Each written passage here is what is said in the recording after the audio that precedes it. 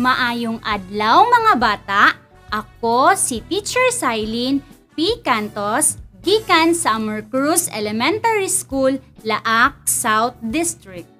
Ako ang inyong magtutudlo sa mathematics sa ikatulong ang.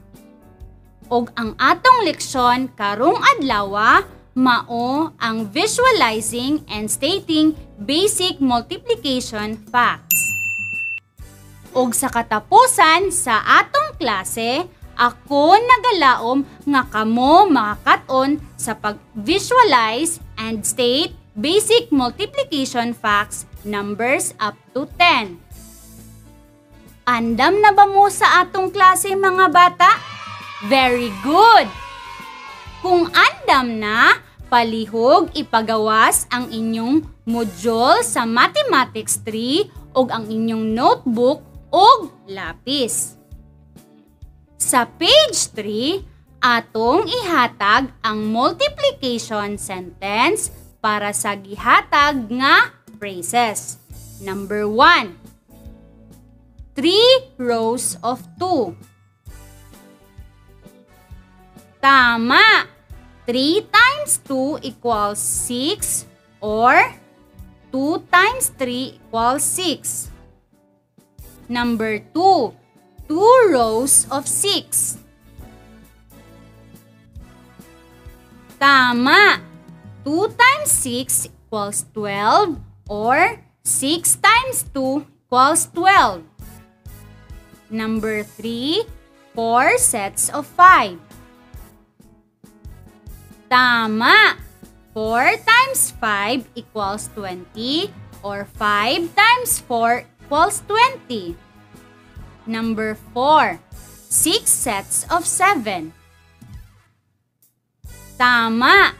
6 times 7 equals 42 or 7 times 6 equals 42. Number 5. 9 groups of 4. Tama! 9 times 4 equals 36 or 4 times 9 equals 36. Ug karon mga bata, aduna ako'y ipakita sa inyo ha. Ang tawag sa nakita ninyo kay multiplication table.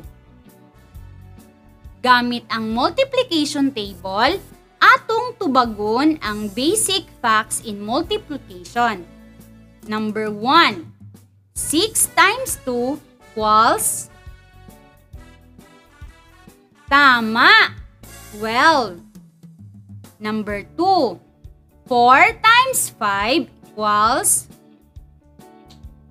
tama! 20. Number 3. 9 times 9 equals tama! 81. Number 4. 4 times 4 equals tama! 16. Number 5. 8 times 8 equals tama! 64. Number 6. 4 times 7 equals tama! 28. Number 7. 3 times 3 equals tama! 9. Number 8. 2 times 5 equals tama! 10. Number 9. 6 times 7 equals tama! 42. Number 10. 10 times 4 equals tama! 40. Very good mga bata! Sa niaging leksyon, atong nakatunan ang mga mosunod. Multiplication is one of the 4 elementary mathematical operations. The multiplication of whole numbers may be taught as repeated addition. The multiplier tells the number of times a number of groups. The multiplicand is the number to be added or the number of elements in a set.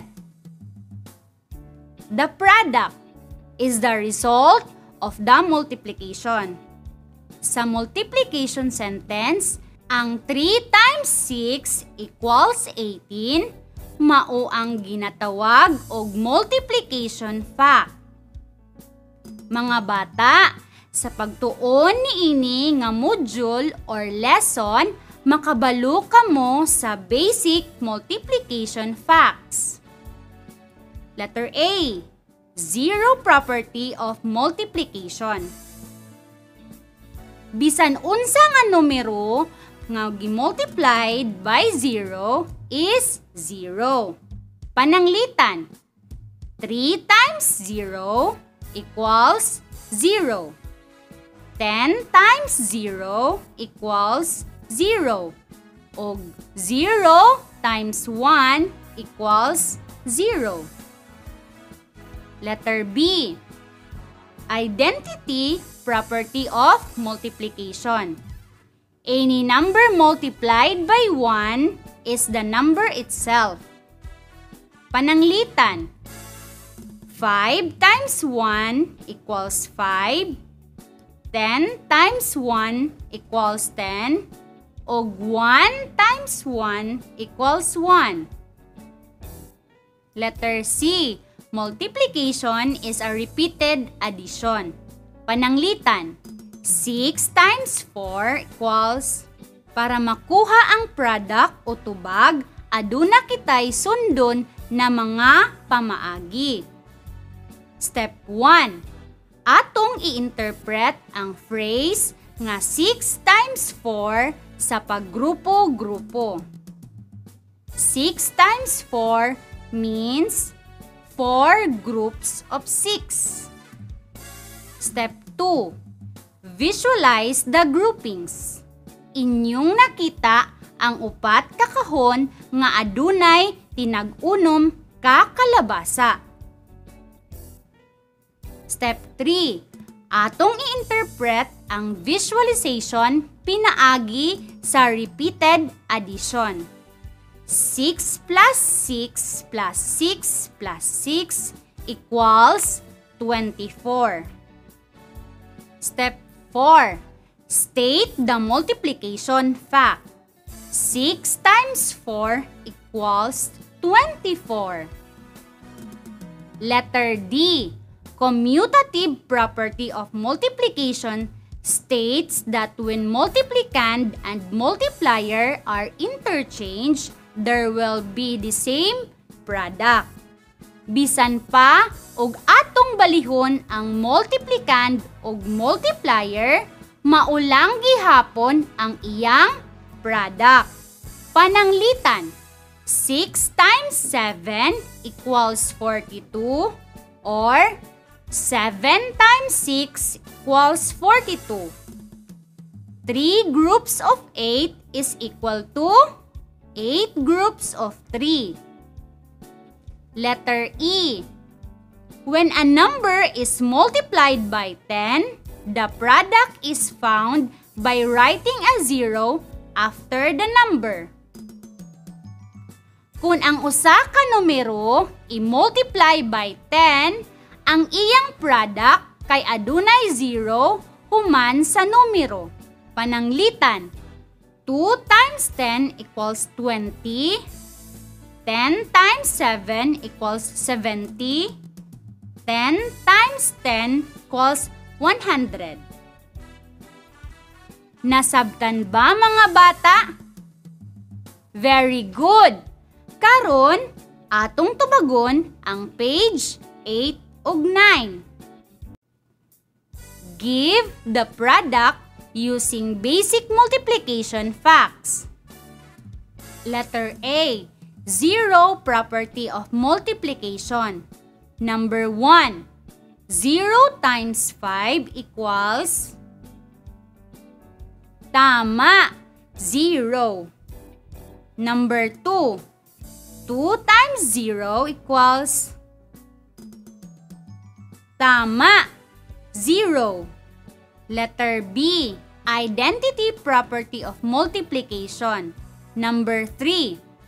6 times 1 equals... Tama! 6. Number 4. 1 times 7 equals... Tama! 7. Letter C. Multiplication is a repeated addition.